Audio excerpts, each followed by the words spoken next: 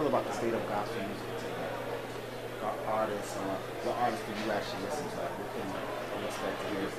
What do you listen to on the radio right now in the car? I listen to a wide array of music.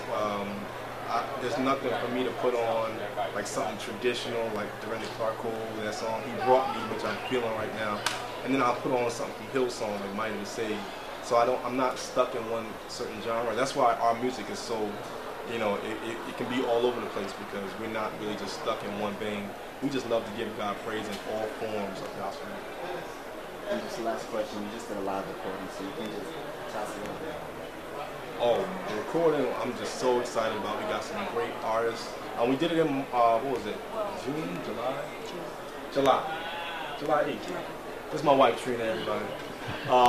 We did it on July 8th, and we had some great artists. Ty Tribbett came through, Kathy Taylor, they both were on the record. We've been doing some studio stuff, so James Fortune is going to be on the record. Pastor John Key is on the record. Bishop Hezekiah Walker.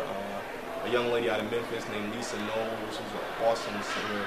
So just some great artists. And of course, all the people that travel with me are part of the record too. So I'm excited about what's going to happen. I'm praying that the music reaches you because it's going to reach you now.